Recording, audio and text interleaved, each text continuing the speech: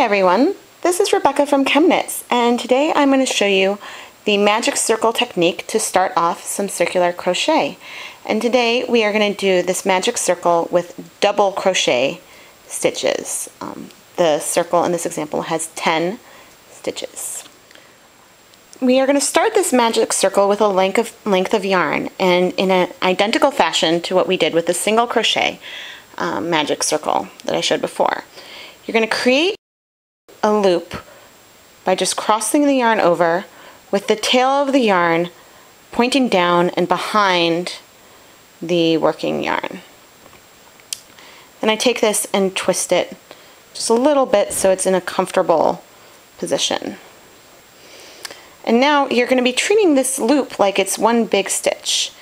And so I am going to, start my stitch, and I'm going to chain 2 stitches. So this will be tall enough for a double crochet.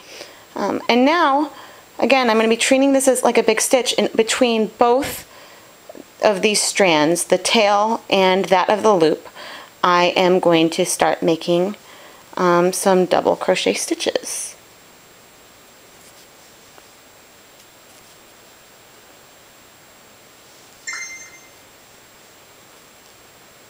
There's one stitch. This is the second DC, so you can see we've completed 2 stitches, and you can see them here on this ring.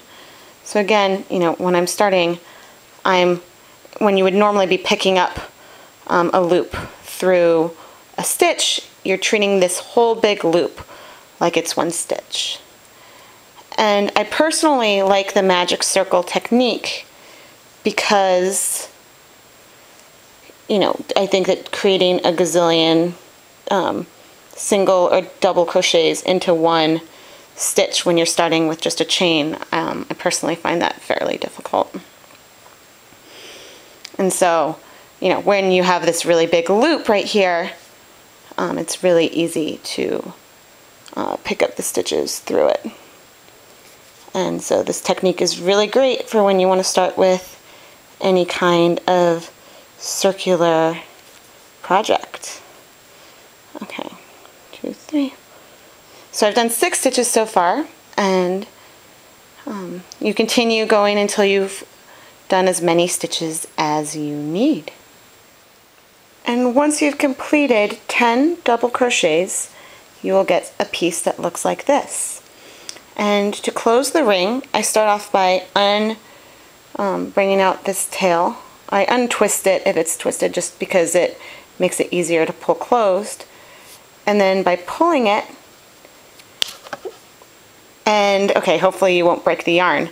Thankfully that isn't a huge deal in this case, but by pulling it closed, you can see that we tightened and we have what is almost a complete circle.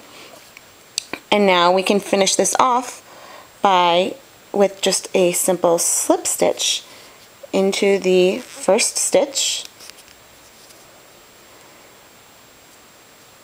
And now we have a nice complete circle. So there you have it. I hope that you enjoyed this tutorial on how to make a magic circle with double crochet. I am Rebecca from ChemKnits, and I hope that you have a happy crocheting day.